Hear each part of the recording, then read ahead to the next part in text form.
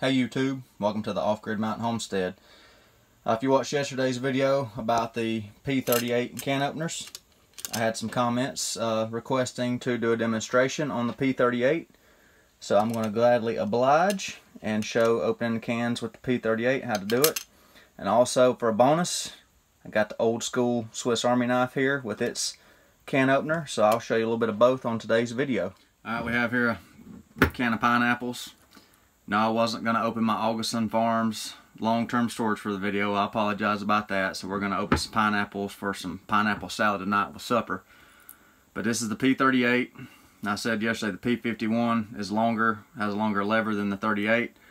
But you got this little hook right here on the bottom, and you got your blade. So on the lip of the can, that hook pinches underneath the lip of that can.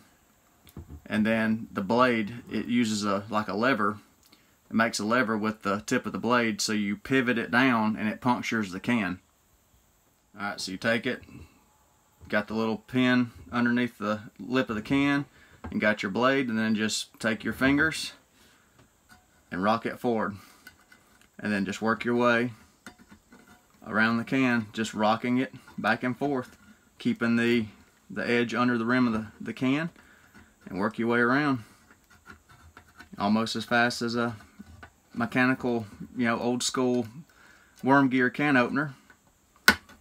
And I probably should have picked something a little less liquid, but let me see if I can get it off there. See the cut in it? So you just keep working your way around. And if you miss a little spot like I did there, you just come back through and hit it again. So, not as fast as an electric can opener. And not, it's probably fairly close to the speed of a worm gear can opener, one of the old manual crank style. So just work your way around the can like that, and that sure does beat scraping on a rock. Alright, now for the bonus Swiss Army knife one. It works a little bit different, as you take the P-38 and you rock it towards yourself as such. It's actually pretty fast.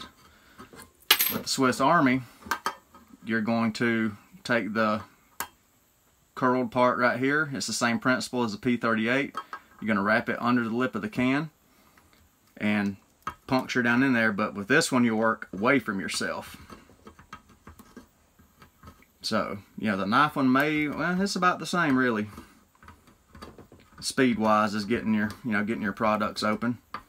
The knife's a little easier because you got more leverage. So, if you're going to buy a manual can opener, probably get the P-51. It'll be a little quicker, especially for bigger cans. But, pretty easy to get into your pineapple rings. So we'll have our pineapple salad tonight. So, very convenient way to open your canned goods if you don't have power in a grid down situation. Or if, your mechanical worm drive style can opener breaks. So, good little options there.